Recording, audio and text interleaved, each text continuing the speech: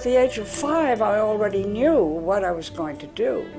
My destiny was quite clear.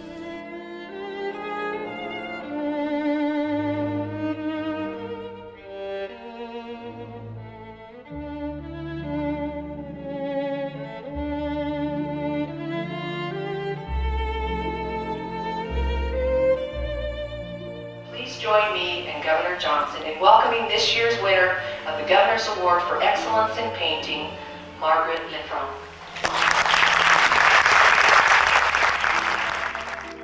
Why am I an artist?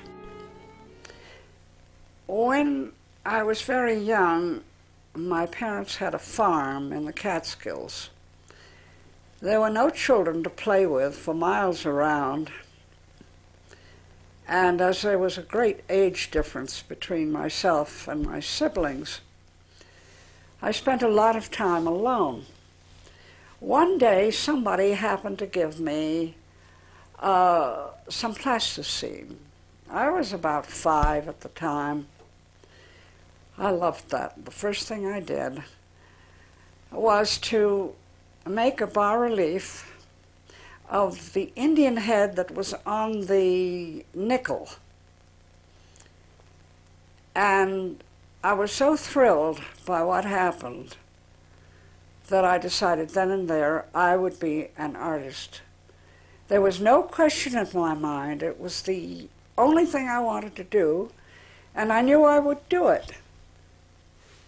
And I did. So at the age of 5, I already knew what I was going to do. Of course, I don't know what happened to that bas-relief. I don't know what happened to many of the things that I did when I was very, very young. But there it was. My destiny was quite clear. I have not changed.